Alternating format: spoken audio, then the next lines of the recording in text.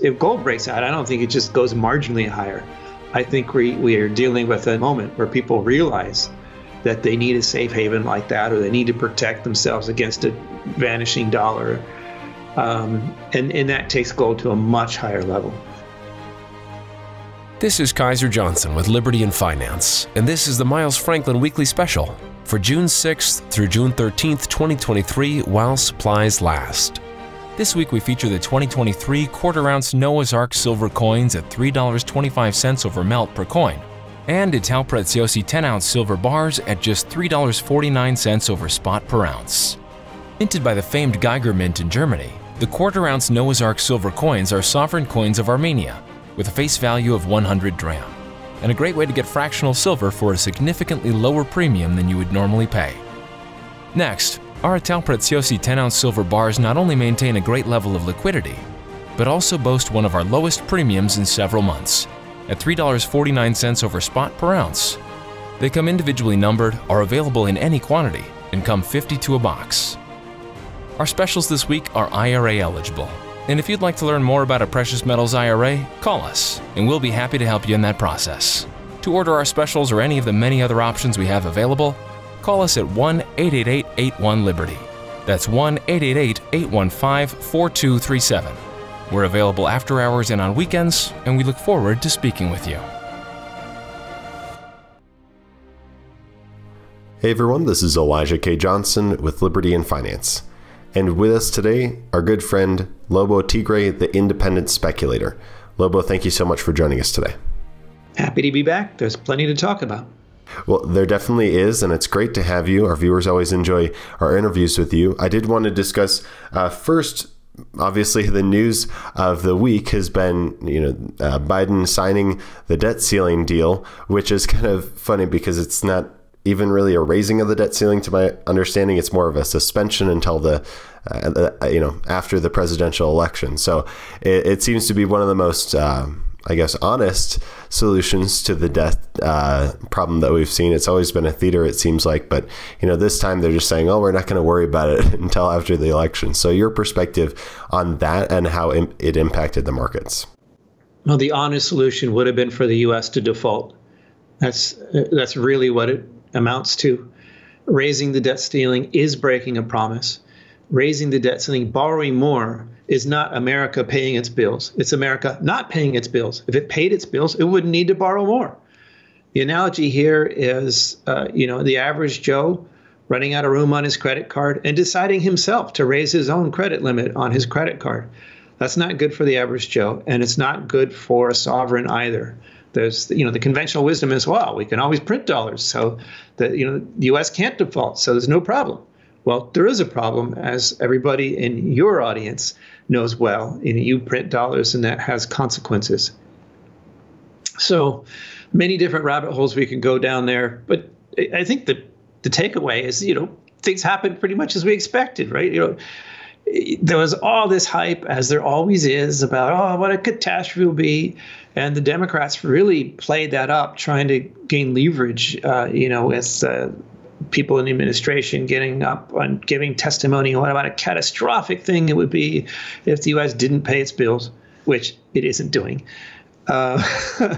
So, much hype and hoopla, and they did what they always do. I mean, it's slightly different flavor. Instead of just raising it to a certain amount, actually what they did is worse.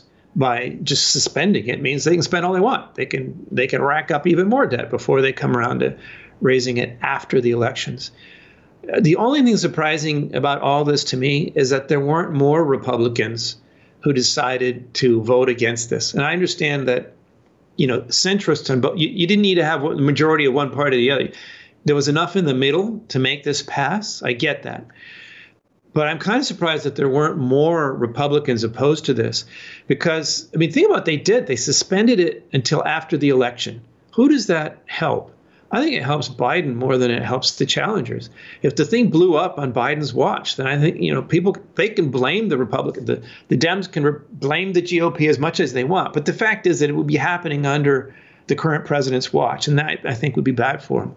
So the cynic in me, I'm not saying I expected default, but the cynic in me thought that there would be more appetite to push this puppy over the cliff and see what happened, because it would hurt the other side more. So it's interesting that didn't happen. I don't care to speculate on why that might be, but the takeaway for us as investors is this is bad. It's disguised as good news, but it's bad. But the prices won't be paid until later down the road, by and large. Take it for what's like. Basically, let's move on. Like, we knew this was going to happen one way or the other. It happened. It's one of those short-term noise sources in the market. Now we can get back to what's going on with the economy and the Fed and things that actually do impact our investments, like now, not just somewhen. Yeah, I think definitely the national debt is an issue, but as it's not going to have an impact maybe now or even next year or so. This is something that could go on for quite a while. Your perspective on that, I guess, with respect to the debt, because, it is ballooning out of control. It seems like the interest on the debt, as, treasury bonds roll over and everything, is going to get more and more. So what really is the impact of that in your mind? I'll answer, Elijah, but as always, I need to remind you and the audience that I'm a due diligence guy. What my clients pay me for is independent, unbiased evaluations of stocks, up or down, the good, the bad, the ugly, and to tell them the truth about it, whether they want to hear it or not. I'm not an economist.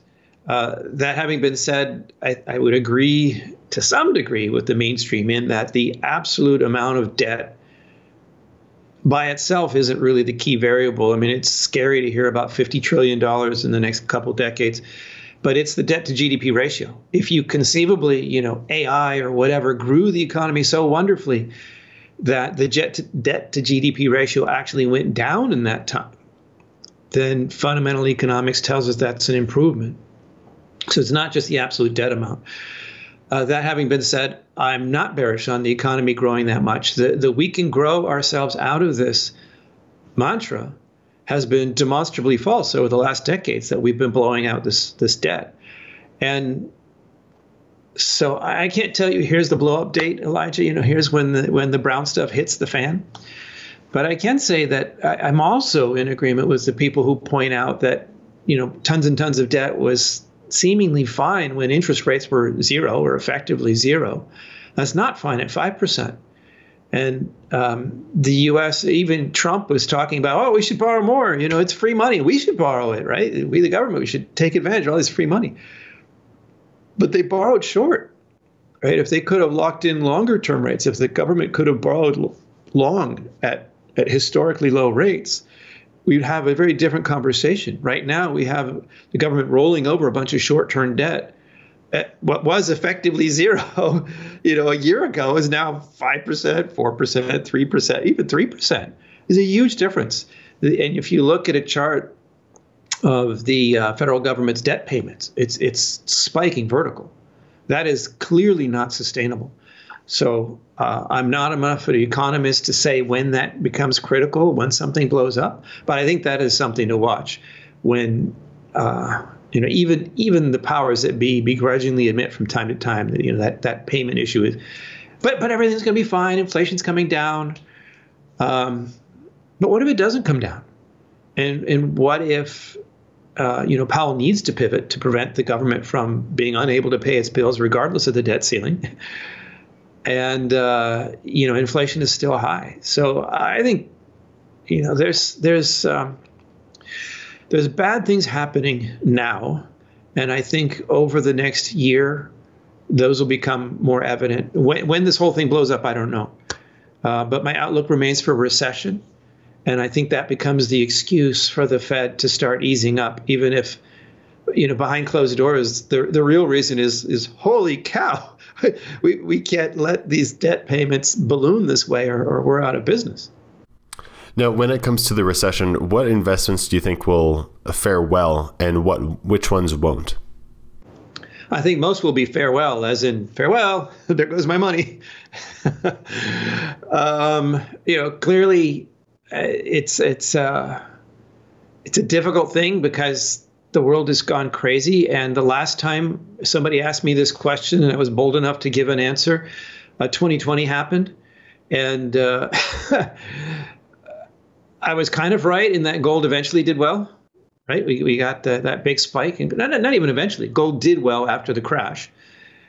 But I really thought that the recession would not be resolved that quickly, that a lot of conventional businesses, even so-called defensive businesses, would be hurt a lot more than they were. Makes me kind of reluctant to go way out on a limb here with you, Elijah, and make any grand old predictions. I do think that gold and silver will do well in this recession. I think a recession at a time of still high inflation is going to remind people of the 70s. Now, it's very different from the 70s. Things don't have to happen now as they did because of the 70s. But when people are grasping for what to do, and they're asking the same question you just asked me, they're going to look around and say, well, what happened last time? Or when were we in similar circumstances? And so you could see, never mind the fundamentals, you could see just a self-fulfilling prophecy push gold and silver much higher in this environment. If nothing else is working, then even the much hated pet rock could actually end up sparkling again. But I actually think the fundamentals are on our side here too. I think real rates are still going to remain low. They may actually go negative again if inflation pops up and the Fed pauses. And I think the whole interest rate thing is another question. But I do think the inflation will remain high. And I think that environment is very constructive, as the mainstream analysts say, for what they're bullish on. I'm generally skeptical on anything else. I'm right now, I've told my clients that I'm not buying any copper or lithium or anything else, even if they look bullish longer term, even oil, which I'm very bullish on after the short term. I'm not buying any of that stuff because a recession historically always whacks commodities prices. Even if they're already under the cost of production, they get whacked. The only exception here, as you probably would guess, the audience has heard me say before, is uranium. And that's not because I'm claiming that uranium is recession-proof, though I think there's a case to be made for it to be quite resistant because it's baseload power. Right? It's not optional. You don't put uranium in your Mr. Fusion in the flying car to go visit grandma. Right? You need it to keep the lights on at hospitals and airports and things like that, or your home. So I do think that makes it much more recession resistant than oil. But on top of that, it's just it's a bigger conversation than we maybe want to have now. But the fundamentals have been bullish for a long time, and the technicals are now bearing that out, and the narrative is now there. I mean, when you have even the Biden administration pushing for advanced nuclear, and Europe, despite Germany's objections, pivoting towards nuclear, and BRICS countries building reactors as fast as they can, the demand is really very strong and growing going forward. And the price right now is still below the average cost of production. And the key thing, the one I've been telling people to watch for, is the long-term contracting. The end users, the utilities, are finally sitting down with the miners to sign long-term contracts. And these are coming in at higher prices. So if that happens, even in a recession, a utility buying uranium for the next 5 years, they're not worried about the recession this year or even in 2024. They still need that secure supply, which they can't get on the spot market. So I think there's a pretty good chance that uranium not only heads higher this year, but heads higher even in the face of a recession.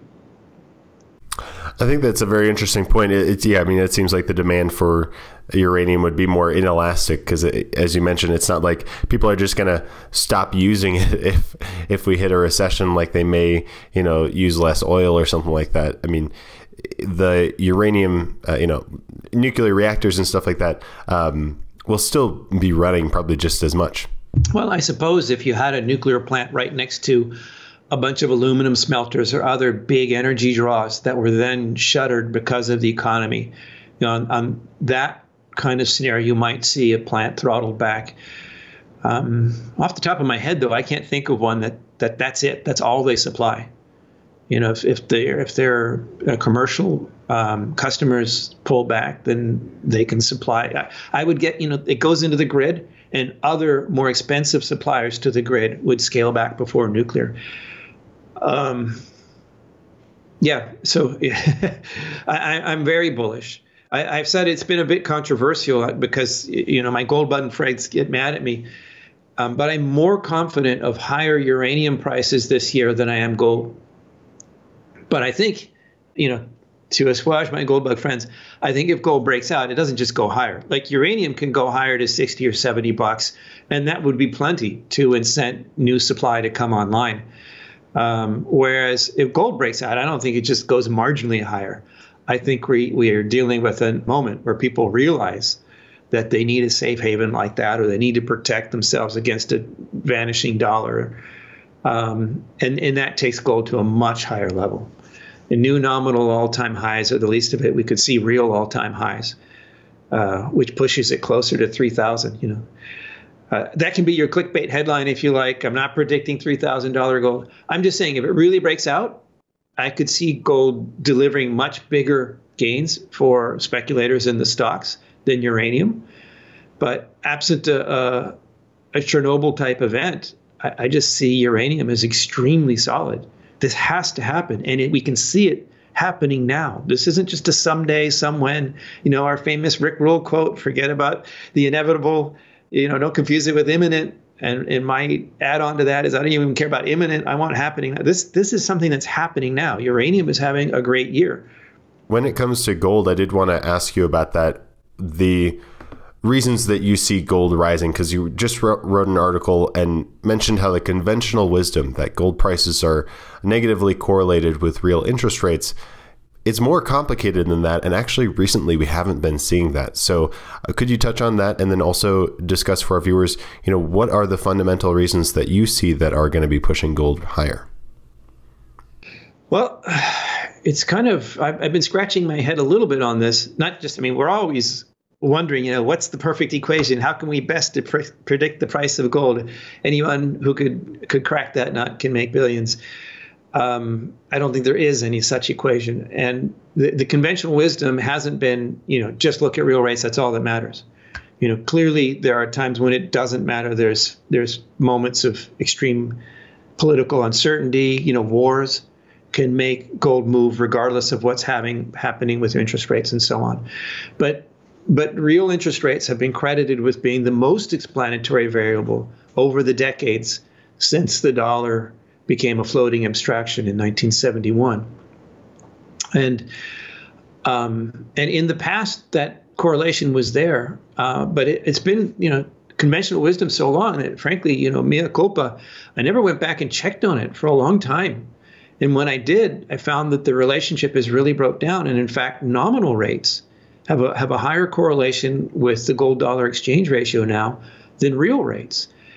And maybe with all these experiments with negative interest rates the governments around the world have been experimenting with, and all the crazy stuff done since 2008, maybe that's no big surprise. We've been in financially uncharted waters. And, I'm old enough that to me, 2008 seems recent. That's the last big crash. But, 2008, we're looking at 15 years now. That is for a 50-year track record, 15 years is a large chunk.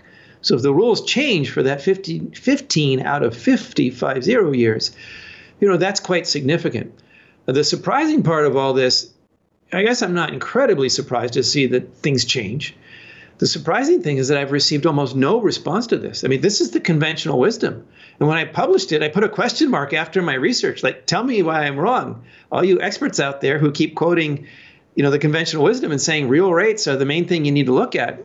Tell me what I've missed. Look at these charts where, the correlation is higher for the nominal 10-year and the 2-year than for real rates. Any of them. Pick your real rate.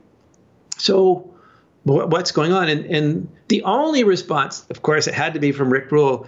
It was, we should discuss. And we haven't had that opportunity yet, but I'm looking forward to it. So takeaways. One is not therefore buy this or invest that. Sorry. But one is just, therefore beware. If you are one of these people who assumes that, just look at real rates and that's the main thing you need to know, you can go to my website, independentspeculator.com. It's a free article out there. Recently on, I'm not sure what keyword you'd look for, but real rates would be one of them. Anyway, and so look at that data and reconsider your premises at the very least. Other things would be, we have higher correlations with nominal rates. And if I'm right about the recession, there are a lot of people out there that have been burned because they've been calling for the Fed pivot, and else economic data comes in that looks stronger than expected, right? The labor report keeps coming in stronger than expected. And so the people calling for the Powell pivot are losing ground to team soft landing right now.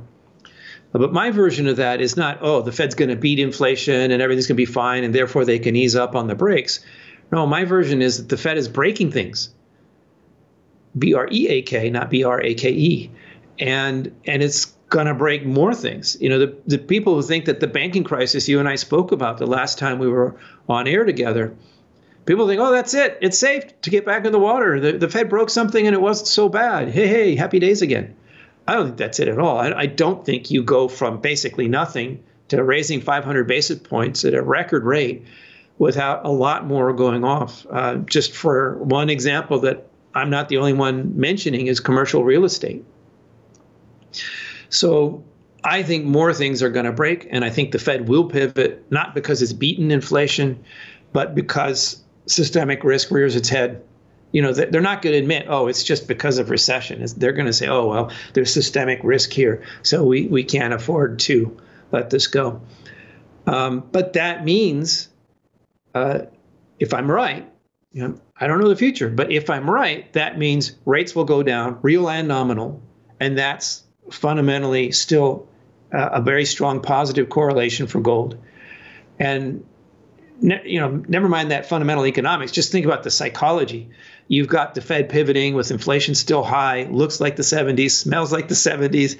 You've got, higher oil prices at the same time. You've got a war. I mean, the storium here is pretty strong too.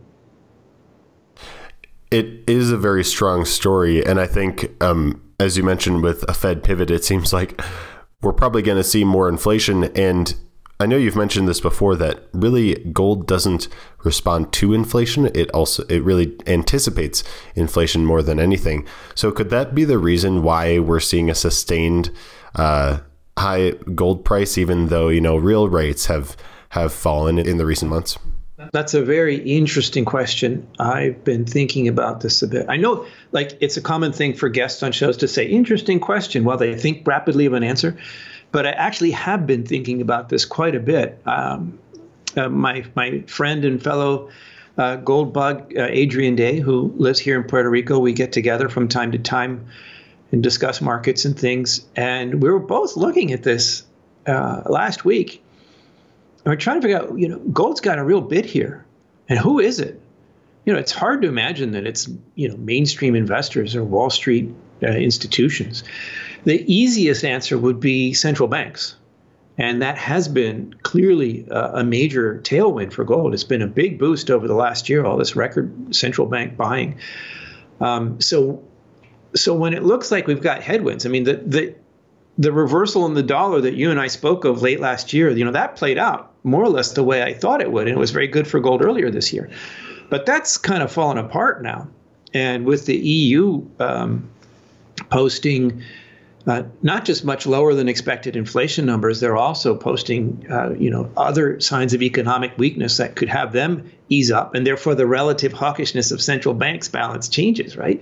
So there's headwinds for gold right now. Other things, not other things being equal. If I just look at the headlines, if I look at the economic data, I'm actually short-term bearish on gold. I mean, I'm not bearish on gold, but over the immediate month ahead or two, until the brown stuff hits the fan again. The data don't really look supportive for higher gold prices. And yet here we go. We're still back around 2000 as you and I speak. There's no real news today, but it's up. While the markets have been fluctuating up and down in the red. The big news on the markets right now is Apple and their very expensive VR headset. That's got nothing to do with gold. So who's buying? It's an easy answer to say central banks. But we don't know that, and we won't know that until later. And even when we think we know that, when the World Gold Council tells us, record central bank buying. Well, how do they know? Well, they know because they go with the IMF reports. Well, how does the IMF know? Well, they call Russia and China and say, well, what did you buy? And you believe those guys? I don't, so, who knows what the actual central bank gold buying is. I'm not sure I'm helping you or the audience very much here, Elijah, but the truth is I'd rather say I don't know, and I don't right now. So near-term chaotic, I would expect based on the economic data for the near term to provide buying opportunities in gold. And I am surprised, but pleased to see that gold has held up better than I expected in these circumstances. And if anything, I don't want to give you more clickbait headlines here, Elijah, but if anything, that makes me even more bullish for when the other shoe drops on the economy. If we have this much of a bid now, imagine what happens. Imagine what happens when the fundamentals turn bullish again. Interesting times, Elijah. Definitely interesting times, and it'll be interesting to continue to track this with you. Before we let you go, Lobo, where can our viewers find you online, and did you have any last thoughts for our viewers? People know where to find me, independentspeculator.com, the free weekly digest. If you sign up for that, we will not spam you to death. But let me give you something else to take away here. And that is there's going to be a whole lot of hype now about, as I see it, the Fed's Hamlet question, looking at the skull, to skip or not to skip. That is the question. I don't know. Nobody knows. But I think the Fed, my gut is that they're likely to pull off this skip thing. That's why they're talking about it. That's why they're signaling it. And the idea is a hawkish pause, right? We're not really pausing. We're not starting. We still got more work to do, putting other people out of work. That's our work. But I think they know as well as I that, the unintended consequences and the breakage from what they've done already is serious. So the takeaway isn't, I think they're going to skip. The takeaway is skip or not, they're going to sound as hawkish as they can. I suspect that we will get the hawkish skip, and I suspect that skip will turn into the pause. They're trying to ease into it without unleashing irrational exuberance. But never mind all that stuff. The takeaway is whether they do or they don't, it doesn't matter. What they've done already, I think, I may be wrong, but my view is that what they've already done is enough to break more stuff.